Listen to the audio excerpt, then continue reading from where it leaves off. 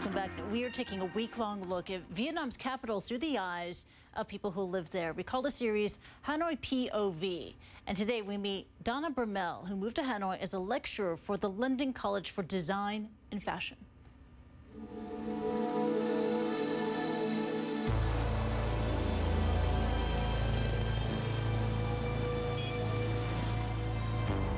Donna Bermel, and I'm the founder of Haute Culture Fashion blog and also Textile Tours. I've been living in Vietnam for the past 4 years.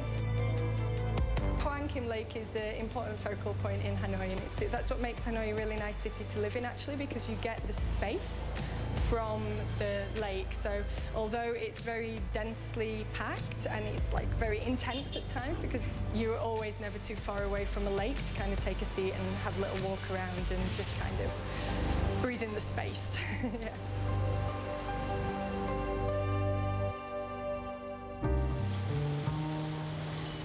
I came to the Vietnamese Women's Museum for the first time probably within like the first 3 months of me getting to Hanoi.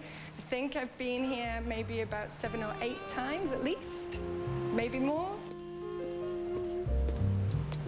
It's all about women in Vietnam and how women are really held up in society as like being the backbone of Vietnamese culture.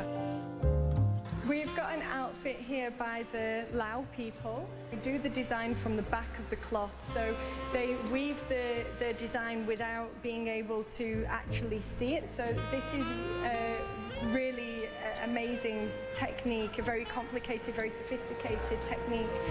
This is the traditional Vietnamese kin áo dài. Vietnamese women still wear this a lot. You're completely covered up. Something very elegant about it and very like classically beautiful about wearing an áo dài. It's really, yeah, you feel really, really feminine and lovely when you wear one.